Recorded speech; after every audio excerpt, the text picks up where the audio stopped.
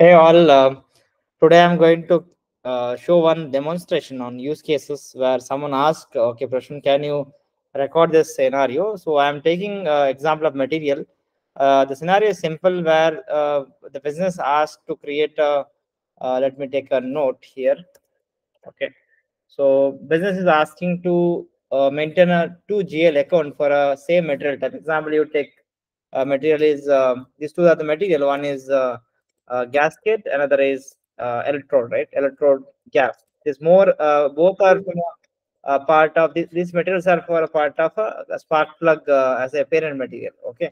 Imagine you are going to produce a spark plug internally, and these two are the part of the final product. Okay.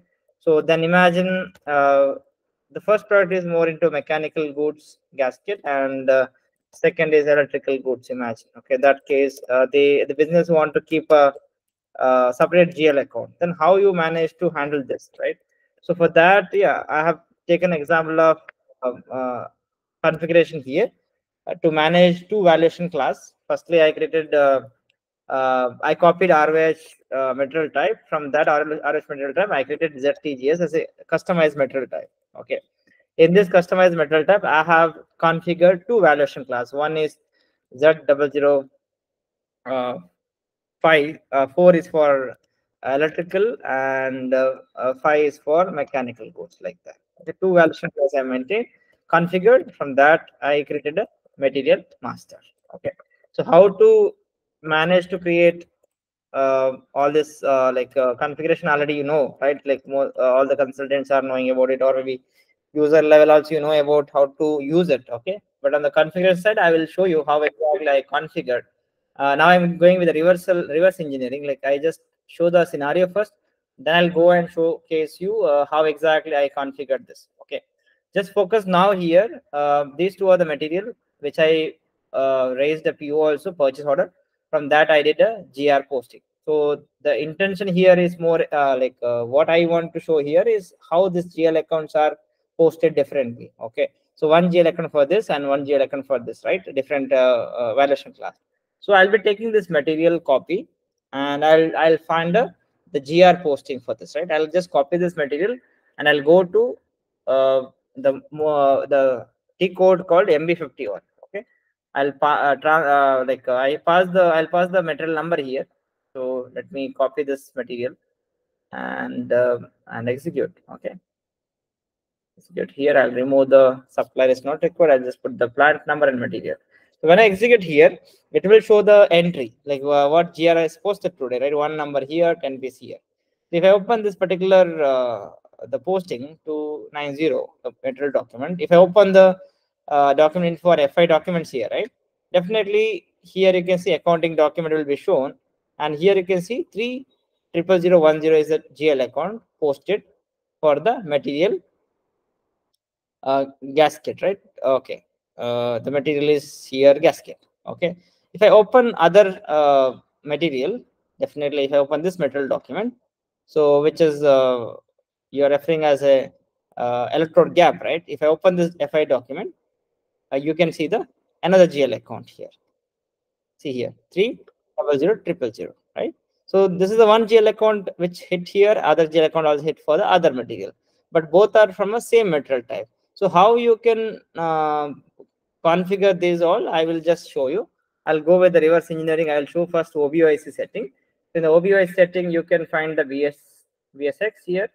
Go with the VSX entry here, and then enter the chart of account. Then here you can search for the valuation class. The whichever valuation class we maintained here, Z04 with this GL account, and Z05 this GL account. That's why system will look into this and try to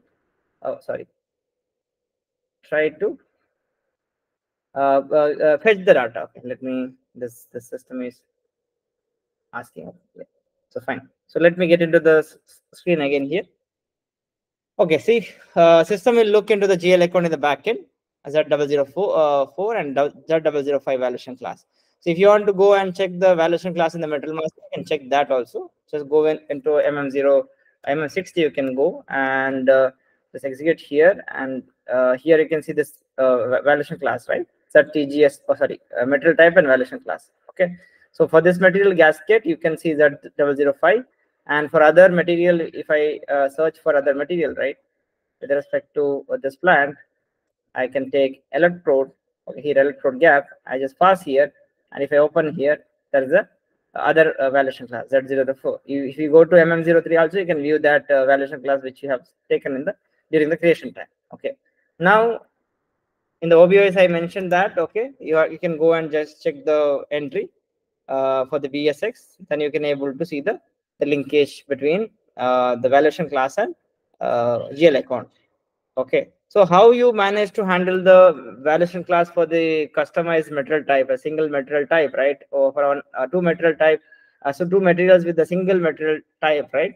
So how you manage to handle? So it's a one configuration. Like there is a configuration you should follow here under material management. You just come here in the SPRO, and here you can get into valuation and account assignment, and go to account determination. Here you can find for the account determination without result, and go here and find the defined valuation class. So here initially we decided about the account reference category ZTGS, which we have maintained initially for the ZTGS material type. Then after that we created the valuation class, which is Z004 and 005. Okay, these two entries we did here, electrical goods and mechanical goods, and we linked with the account reference category here. Okay, so later we have made a bridge between material type and account reference category. Here we have open let me open here this ZTGS material type. There I have linked with the account reference category. Even you open the transaction code OMS2, if I open the particular entry here with the material type ZTGS, then definitely you can able to see the details here. ACR reference, right? Account reference is ZTGS. Okay. So with this combination, if you go and create any material with that combination, if I select the material type ZTGS and I enter and I go with the data 1 and 2, then purchasing, then I choose general data and accounting. So if I enter the plant numbers at SW01 and then I go with RM, then definitely, so I can choose the details here. Okay, let me create another bearing set. Okay, I can create here material for the mechanical goods, and I'll go with a piece, and I can choose the metal group here, and then I can enter the division, enter here, then I can go into the evaluation class, right? So okay, this is not available. I'll go with the PGS here. Okay, then enter here, then go to accounting view. In the accounting view, you can see the selection. If you select these two valuation class for the material type ZTGS, it will show only these two. So here I can choose which valuation class to be selected for this particular material under material type. So if I see this is a mechanical goods, I can go with the mechanical goods, and I'll enter the price of the particular the product, and I'll save it. Okay. So if I post for this particular material with the TO, right, with the movement type 101, definitely the system will look for the GL account which is maintained in the backend for the valuation class. The next video, I'll be sharing one more scenario where how exactly you consider OBIC setting for a general modifier, right? I'll be creating that video and sharing you soon. Here you can see general modifier. What is the use of valuation modifier here? How you can use it here, right? You can see here some valuation modifier are there, 0001, SNTP, ZARF. So how you can use this entry? This is more about if you are using if you are going to apply a different GL account with respect to plant combinations. Example, your plant is HW01 and HW02. Two plants are there. Okay. Then you want to maintain a different GL account with respect to the same material. Example, you are receiving the material here in this plant, it should hit one GL account. If you are receiving the same material in other plant, it should hit another GL account.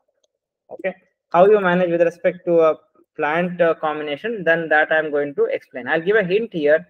In the SPRO, there is one option called sorry, in the OMWD, I can open OMWD transaction code. Here you can see there is a valuation area, company code, then chart of account, and valuation grouping code. So by using this the plant SW01 and 02 or 03 or any plant which I refer here, definitely I have to set the valuation grouping code to maintain the different GL account. So next video I'll be sharing that information. Yeah, like this there are many information I will share which will be helping you all to know the, such scenario as much as possible. You can share this video to your friends, colleagues, or who are all looking for it, right? You can share and give a reference. In a sense, you can give a knowledge to them, and they can easily learn such a knowledge from tax skills. Thank you. Have a great day.